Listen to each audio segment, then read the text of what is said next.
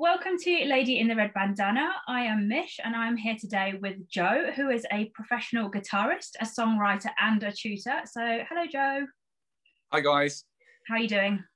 Yeah, good. Yeah, excellent. Really cool. Right, what I'm going to do is if you just want to introduce yourself to all the viewers and the listeners, that would be great. Hey, guys. I'm Joe. I'm a professional musician. I'm based down in London. So I've been playing guitar since I was 13. I started off playing in bands when I'm probably about a year later, I think. And then when I was 19, I decided to start playing for a living, basically. If you let us know a little bit about why you got into music, why you wanted to get into music. So normally with these things, people get into, I guess, with music and sport and that sort of thing, they get into when they're quite young. And then they want to pursue it professionally. So tell us about a little bit when you were younger and how you got into it. So I started playing guitar when I was 13. I was around my friend's house actually, and I saw him playing guitar. And I just remember it was like the coolest thing, and it was completely alien to me. So got some guitar lessons at school. Probably about a year, I was kind of in my first band. Didn't really have like any technique or anything. It was just mainly just having fun and writing songs. I had a bit of a rough time at school, so I never really fit in. So for me, music was just a way to like escape, and I just thought it was great. I really like creating things, and so guitar was kind of a bit of an outlet for that, really. So probably fast forward to I was about 16, so like being in bands at school. I probably did five EPs between the age of sort of 13 to like 19, 14 to 19, sorry. So it's fast forwarding a bit, but yes, when I was 16, I enrolled in college in Leicester to do music technology because I didn't know what I wanted to do. I just want to do something in music. So I went there for a year and then realised it probably wasn't for me. So I switched, did performing. And then I met a really great mentor there who'd sort of spent 20 years in London. He came back to Leicester to teach. He gave me some really great advice. And then I sort of made the decision, I think probably about 18, 19 to do it professionally. And then that's kind of when I realised that if I wanted to make a career, I had to go away and study and probably move away from my hometown. So because I love growing up in the Midlands and all my friends were there, it was kind of for long term is kind of what I had to do. So that's kind of it really. So you obviously had lots of musical experiences. So you said you had a great tutor. What other experiences musically led you to where you are now? Probably, I was massively into bands like Red Hot Chili Peppers, bands like Blink-182, Sum 41, one of my favourite bands. So I think listening to those, and then the radio was always on in my house. I've not got any family members that are musicians, but music was always on. I don't know. It always gave me like a bit of a buzz, especially performing live and recording. And like I said, being like creative and writing songs was always quite a really cool outlet for me. So, I remember going to like concerts and stuff, like seeing bands like The Darkness and what else did I see? Yeah, quite a few like big acts. It was really cool. And that kind of like all I knew. Well, put it this way, when I used to go to concerts, I'd get really annoyed because I wished I was up there. So I find it really hard to enjoy the concert. Seeing Nickelback, I know everyone hates them, but I think they're great. And live, I don't hate them. I like Nickelback. You're okay. I like them. It's fun. No, that's really cool. I mean, it's really hard, isn't it? So if you are like a young person and you're trying to fit in at school, everyone's always trying to fit in at school as well, aren't they? And then you're into sort of alternative. Back then, for me, that was alternative back then. I know it's not so much now. It's more a bit popular now, isn't it? So when you're into that alternative music, it is hard to fit in sometimes. And I think that the fact that just spurred you on when you were going to concerts and it made you want to be on the stage, that's really cool. I like that. So obviously with any sort of journey, any industry, I mean, music's a massive one. Music's such a huge industry to get into. So there's always going to be really good parts of it, and then there's always going to be bits like you're like, it must take so much effort and so much time and so much emotion to get through those stages. So if anybody that, let's say somebody wants to get into it, a young person or somebody's trying to change their career, what like high points have you had in your career so far that you would like to tell them to say, yeah, definitely do it, and this is why? Yeah, so I'd say a lot of it's kind of how you're wired personality wise. So high points for me was, well, I really struggle. I'm a bit of a rebel at heart, so I really struggle working for people. I've worked in bars and restaurants and stuff growing up, and I just knew that I wouldn't be able to do any job working for someone. So for music especially, you're living in a bit of a different world to everyone else, is the best way I can describe it. So your hours are quite different. You're in different places a lot of the time. Yeah, it's kind of opposite hours to a lot of people. But then, yeah, I don't know, the high points for me, I'd say I was really lucky when I was 22. I got to support One Direction on their first tour, playing for one of my friends. That was great. And that kind of changed my life, because all the stuff I got after that opened doors, which was brilliant. The other weird thing, a good friend of mine who I grew up with, Josh Devine, he was the actual drummer for them at the time. And it was really weird because we kind of played together sort of growing up at various points, and then we were both on this tour together, and it was really cool. And that was just amazing, playing massive arenas, thousands of people every night. And that was like, you know, it's what people dream of. I was really lucky just to sort of have like a taste of that. And it was great. And then, yeah, been able to like make a living. Me and my partner in the process of buying a house at the moment. So like you can have, and people say, oh yeah, there's no money in music.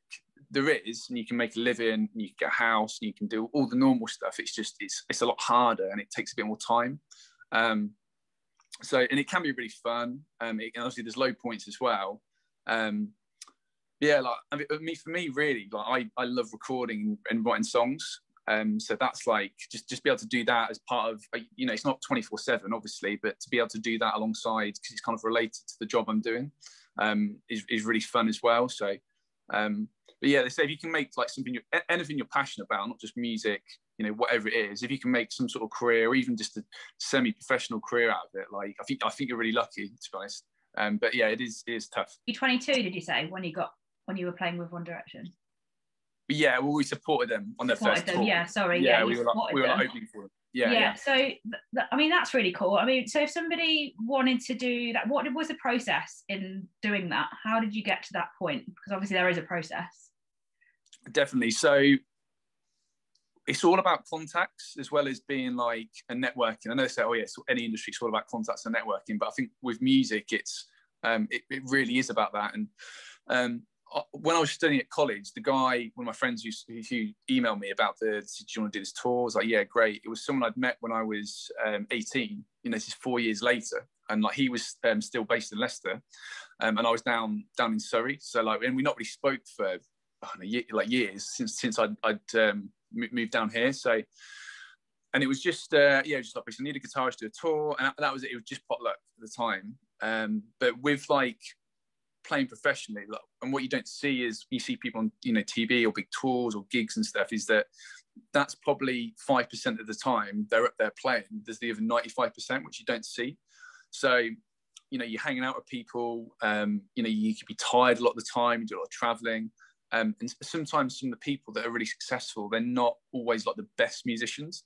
You know, the amount of talented people I know that have never sort of, you know, not made it, but they've only got to a certain point just because they've got, and it sounds awful to say, but they've got some sort of personality flaw that holds them back. And, you know, we've all got flaws, but when you're sort of on a tour with someone, or spend a lot of time with people, I think any industry, you know, people get on your nerves. So yeah, having like it's like, well, professionalism, they call it. I think just being a nice person, don't be annoying, or if you know you are annoying, try not to be. Yeah, there's more I could say, but that's probably my sort of take on it, really. It's just 5%, 10% of it is actually playing the music, and then the rest is just people skills. Yeah, absolutely. So with gathered together with the high points, you mentioned a little bit about there's obviously low points with this as well. Now, I see music from the outside because I've never been part of a band or anything like that. I've gone to concerts and I love it and that sort of thing. But obviously there is a low point. There gets low points in these situations. What are yours, and how did you, should I say, push through them? Definitely. I think hardest point for me was probably going from studying music to actually making a living out of it. And I think just for any industry is that it really comes down to how badly you want it. And if you really, really want something, you push through those. And it's not like, I'd say 5%, 10% of talent is kind of whatever industry you're in, is you need something or some interest, some natural ability. The rest of it's just, determination and hard work. And I think that the key word is persistence. I think no one that's been successful is, they've had to like keep going. It's usually when something knocks you back, or I've made some silly mistakes when I was really young. And the most important thing is we all make mistakes, and some are big, some are small, but the most important thing is you learn from them and say, look, I've really messed up here, I won't do that again, and then try and move on from that, because I think we're always learning. I find it interesting because I've never been in that situation before. Music is something that I listen to. I'm definitely an outsider. I'm definitely audience side of those things. So let's bring it back a bit to what I specialize in. So looking after people. Obviously, I think music is looking after people as well. Of course it is. People find so much love out of listening to music and comfort out of listening to music. So whilst you're a musician, whilst you're a professional guitarist, you're a tutor as well, you obviously have to look after yourself. What sort of things do you do to look after yourself? What sort of self-care routine do you have? I think the number 1 and 2, I place a joint number 1 is make sure you get enough sleep, or if you don't, have a nap. And then number 2 is exercise. I try to go out, run probably if I can, the weather's good, 2 or 3 times a week. I felt like it just improves like your general mood and well-being. So I'd recommend just doing that, even if you're not doing it for fitness, just for your mental health, especially during these times, it really helps. Something I've been doing recently is I'll try and go for a 20-minute walk a day, even if I've been out for a run, and I'll leave my phone at home. Especially with social media, it's so easy to get addicted to it now. So yeah, I just turn my phone off, leave it in the drawer, go out for like a 20-minute walk and come home. It's really good just to kind of disconnect and just be in the present. And it helps me kind of think, and yeah, it's just like I've literally had a little bit of a break from the social media or phone. Especially I think for any self-employed person, if you've got, especially with iPhone now, if you've got emails on there and messages, it's so addicting just to keep checking them all the time. Whereas if they're like, you're out for a walk, if it's really urgent, if someone's tried to ring you, they'll either leave you a voicemail or email you, and it'll be there when you get back. You've obviously highlighted the importance of stepping away from social media just to disconnect, which I think is really important for any industry, whether you're in music, whether you're in beauty like myself. It is so important to we obviously use it for connecting with people, which is communication is like key during these times.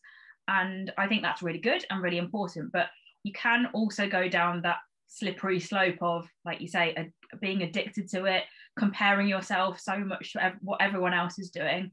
But I was talking to somebody the other day, and it's about, I think with social media it's using it for motivation rather than anything else. So motivating yourself. So if you post a photo of yourself or post a video of yourself, it's motivating you to carry on going, and we can do this, and we're all in it together, and all the rest of it.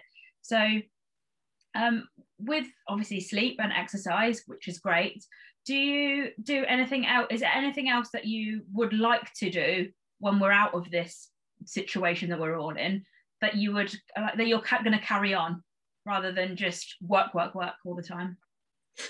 Well, I find it really difficult to switch off. I think a lot of self-employed or semi-employed people, or people that run companies, probably find the same thing. So I tend to watch a lot of YouTube podcasts. I probably watch more YouTube than TV, to be honest. And then I try and do quite a lot of reading as well. I'm quite nosy, so I like to know, instead of like checking everyone's Facebook profile, I'll be reading something on Google or reading some articles or whatever it is. I'm a bit of a technology nerd. I don't really talk about that because it just bores people, but that's pretty much, if I'm not sort of working, I'm just reading up about stuff like that. I find like the future really fascinating, especially what we're going through now. This whole thing's just accelerated innovation so much further, 5 years forward, I think, probably for some industries. So yeah, I'm probably going to just try and that helps me relax and zone out from what I'm working on and what I'm doing, really. So I think it's really important to have, whatever job you do, have something else, just nothing to do with it, whatever subject it is.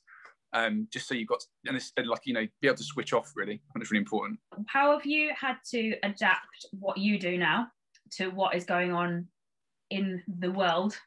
Obviously, you can't go on tour or do anything or perform live, and I mean, weddings are a complete no-no and all that sort of thing. So how have you coped to begin with, and then how have you adapted to it? So most of my income, I say 2/3, has probably been performing in function bands. So as I've got a bit older now, my main sort of thing is weddings and corporate. So that's like weekend stuff, Friday, Saturday, Sunday, Thursday, whatever. And then the rest of the time, I teach guitar. That's probably about 1/3 of my time. So obviously, all gigs, all weddings, everything's been off, which has been a nightmare. I mean, luckily, I've had my teaching. I've had enough to just about get by. And then we've had, obviously, the grants and the government, which has been a lifesaver. In terms of like adapting, pretty much everything's been online via Zoom. And I know people have done online lessons and online classes, but it's basically just forced myself and all my clients into going online. Whereas before they're like, oh no, we don't want to try that. Whereas everyone's been forced to try it. So I think moving forward is kind of going to be like a bit of a hybrid, probably like a lot of office jobs as well. They might do 1 or 2 days a week in the office, and then the rest will be at home, just because they've got a bit of a work-life balance. So yeah, I think well, I know, put it this way, I've been really lucky that I've been able to survive through this. I know quite a few of my friends and musicians, well, a lot of musicians actually, who just perform, like they've had it so bad, they've had to get other jobs, and you know, just to keep the head above water really. So like working for Amazon, or you know, working on building sites, quite a few guys have done. So yeah, it's been really tough. Like for some, so I consider myself really lucky, because I've had something else, and I never intended it to be like a digital online job, I suppose, but it's just worked out that way. So yeah, so I think moving forward, it'll probably be a hybrid of the two, working, still doing face-to-face, but also doing online. What do you prefer? Well, put it this way, working online, I have a lot more time, which I do prefer. But then there's, for certain students, it can be really tough doing online, because of like playing in time, you have like latency issues, all this sort of stuff. But there's some students have come on loads, like if they're playing during the whole lockdown, because they've been at home all the time. So I think I do miss meeting people face to face and chatting. That's quite nice, because obviously Zoom, you know, hi, how are you, blah blah blah, and you crack on. Whereas when you face to face, it's a little bit. I think for anyone really, just human interaction, just chatting to people, everyone would be really nice to have at least some of that. I think it's really important. My 3 personal care tips would be get enough sleep, and if you don't, try and catch up. Number 2, exercise regularly. It really helps your mental health. And 3, try and, you know, have a bit of a social media detox, or, you know, maybe 1 day a week, like a Sunday, you know, you just turn your phone off for the day and go out and leave it at home. That I think that'd be my main 3 things really.